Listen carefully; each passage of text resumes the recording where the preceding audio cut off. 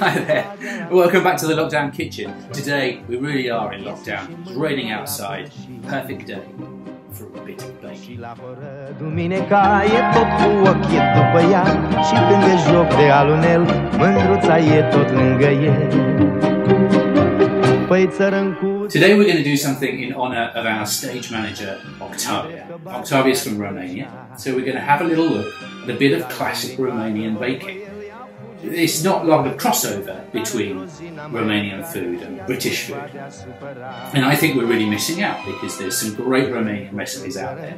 Today we're going to look at one of their classic bread/cakes that is commonly baked for Easter or Christmas, but it's a great snack all year round.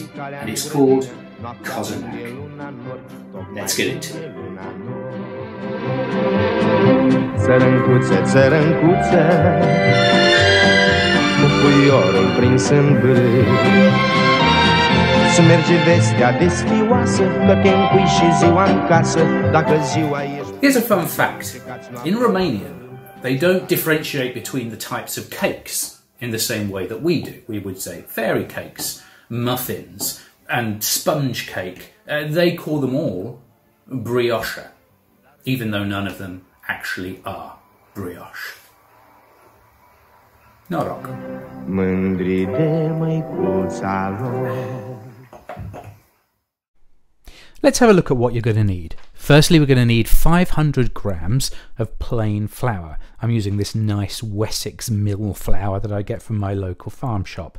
You'll need 100 grams of demerara sugar, 300 millilitres of warm milk, not hot, just warm, 50 grams of melted butter, 50 millilitres of vegetable oil, nothing flavoured, 2 oranges, 1 lemon, some vanilla extract, some orange extract, 3 egg yolks, and 25 grams of instant yeast. Firstly, we're going to need to make a little paste out of the yeast.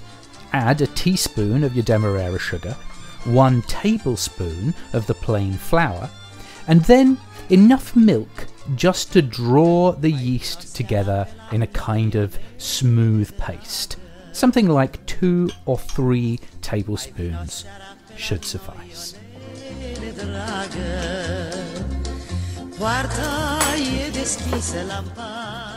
Leave the yeast mixture aside to start having fun with itself, and then sift the remainder of the flour into the bowl that you're going to be mixing your bread in. Sprinkle a little bit of table salt over your egg yolks, about a teaspoon. Grab a fork and whisk your egg yolks together.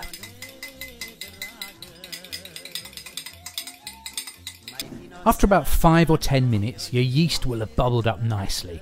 Add this into the sifted flour. Then add the zest of 1 orange and 1 lemon. Then your egg yolks. And lastly, your warm milk. Make sure you dissolve the rest of the demerara sugar into the milk first. This will help to bind things together. While your mixture is kneading, add a capful of vanilla essence and a capful of orange essence. Today I'm being very lazy and I'm using my Kenwood chef to do this kneading for me. It's raining outside, but it's also completely possible to do this by hand. Whilst you're having a good knead of your mixture, add the oil and the butter, mix them together very slowly so that they get incorporated. Now, your dough is going to get very oily. You're going to be surprised, I certainly was, at how wet and oily this dough will be. Don't be shocked, just keep kneading until it comes together.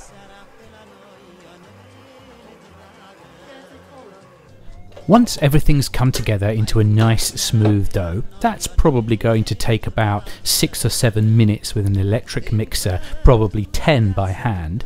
You want to transfer the dough into a ceramic bowl for rising. I put just a little bit of vegetable oil in the bottom of this because it's a very, very sticky dough, and as you can see, I'm having quite some trouble getting it out of the bowl.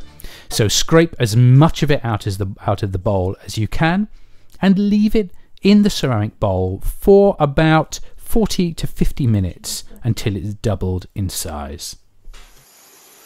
While you're waiting for your Cozonac to prove, why not tuck into a little bit of a Romanian traditional drink, vishnata, made with sour cherries, any kind of alcohol and sugar, distilled over a period of time and generally made at home. This one generally turns up for me in discarded Evian bottles.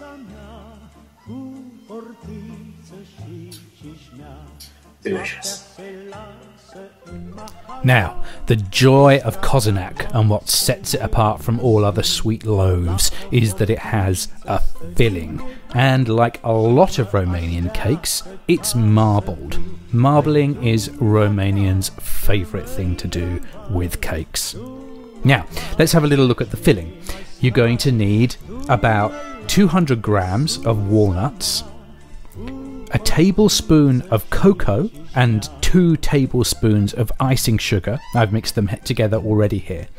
The juice of 2 oranges, and I've got a tot of nice vanilla rum to put in it, and some good quality dark chocolate that I've already chopped up. You're going to want to blitz your walnuts. I'm using my NutriBullet. You can do it by hand. Blitz the cocoa and the icing sugar into the walnuts. Empty everything out into a bowl. Then sift your orange juice to get rid of any nasty bits. And empty your tot of rum into the bowl. Then grab yourself a spoon, blend it together, and, as Octavia says... Yes, that's the cream. Yes, that is indeed the cream. Use a pastry brush to brush some vegetable oil at the bottom of 2 bread pans. Then grab some greaseproof paper and line both of the pans. Now, I'm going to do something really unorthodox, but I am assured that this is the way to do it. Instead of flour on my board, I'm putting vegetable oil. As I said, this is a very sticky dough, and you're going to need everything to stop it from sticking. Take your dough out of the bowl and press it into a rough rectangle on your oiled board. Grab your cream and dollop it all over the dough. And then grab yourself a spatula and spread the cream evenly over your dough. But don't go right up to the edges, otherwise it'll all spill out while it's baking. Once you've spread your cream all over the dough, grab the dough from one end and roll it up tightly. You're going to need to work fast. As I said, this is a very loose and sticky dough, and you can see that even I'm having some trouble here. It's a bit of a nightmare to work with, but just take your time and form it into a nice rolled sausage. Cut the sausage in half and separate it into 2, and then grab a sharp knife and divide each half into 2. It's not going to like being cut and some cream will spill out, but just munch on it. And then plait each half one strand over the other. Once your dough is plaited, transfer both plaits to the bread pans and prove them again. The rain stopped, so I popped out into the garden to wait for our Cozonac to prove for a second time. I'm tucking into a classic Romanian tea, lingonberry. Not something we have in this country. It's an acquired taste, but pretty delicious.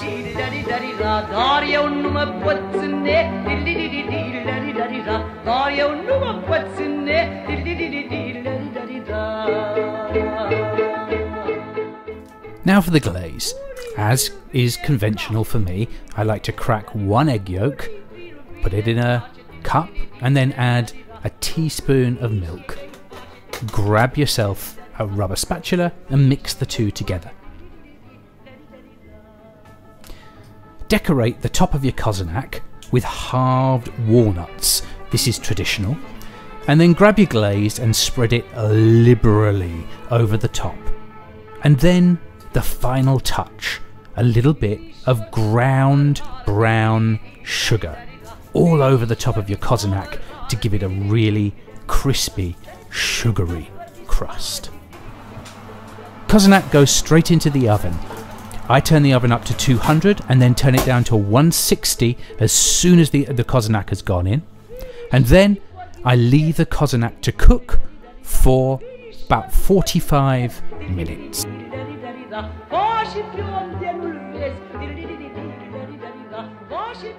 42 minutes later, Cozonacs come out of the oven, beautifully brown, soft in the middle, with a lovely, super sweet and unctuous filling.